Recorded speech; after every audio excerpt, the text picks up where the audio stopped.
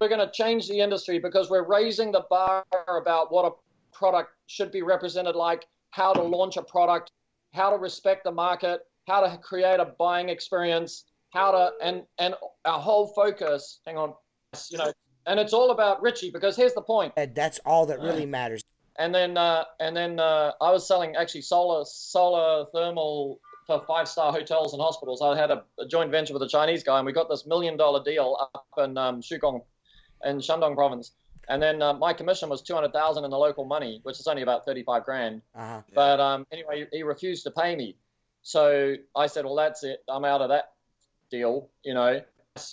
And it's all about Richie because here's the point. Listen, we can't go back to Australia losers, but I had this idea when I was selling Extel poles. I'd cut one down and made what was the mini. That you'll see how not to run a business, or you'll see how we have no shame. Then you got to fix it then.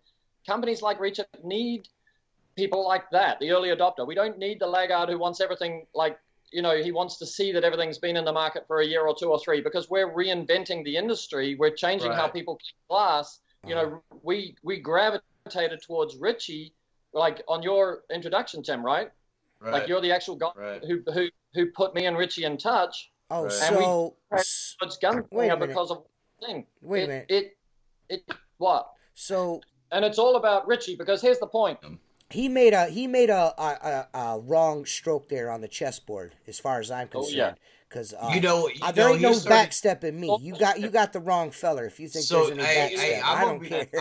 There's no innovation. It's like someone else is doing the innovation, and you're just putting a sticker on it to make yourself some bread. Everybody will be on a license agreement that we have the right to manufacture and market, and they get a percentage of every sale.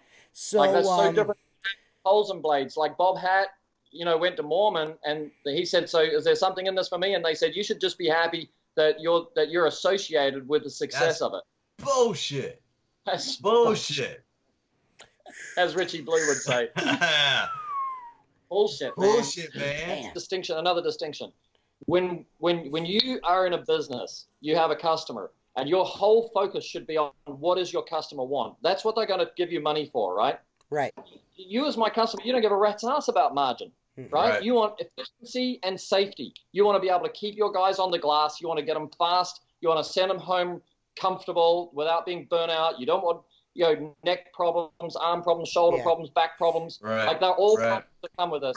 And so we now, like, that's where Richie and us are a perfect match because he spent 2 years building Gunslinger to meet the needs of what it is to be a window cleaner. Right. And we're in a position to say we're not going to give 50% of a gunslinger away to anybody. Right.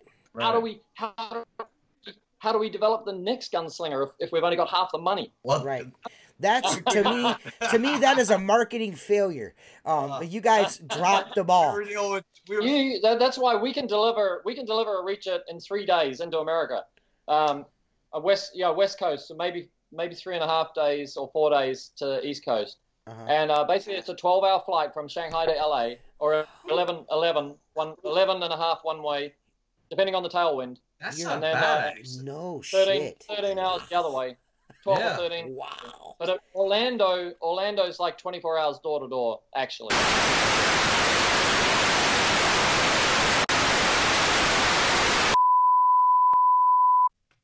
This is Outlaw Window Cleaner. It has recently been brought to our attention that a particular window cleaning publication has called our integrity into question based on hearsay and baseless opinion, in an attempt to steer the narrative away from the real issues at hand. We will continue to push back each time our integrity and our mission is questioned. We are outlaw. We are many. Expect us. Poopy pants. Like for me, I have coined the phrase the ethical outlaws because you guys are straight up and you have the right to say what you want to say and you're saying it because you feel like it should be said. Yes. That's ethical. That's ethical. Okay. So it's not pleasant to be on the receiving end, but it's not pleasant when we're on the receiving end of other stuff either. You know, that's part of how the freedom of speech works. This is the obituary. Although you're a genius invention in your time, the problems above have been the pain of window cleaners for decades. We hate to write an obituary, but it's time to pass the torch. You had a good run.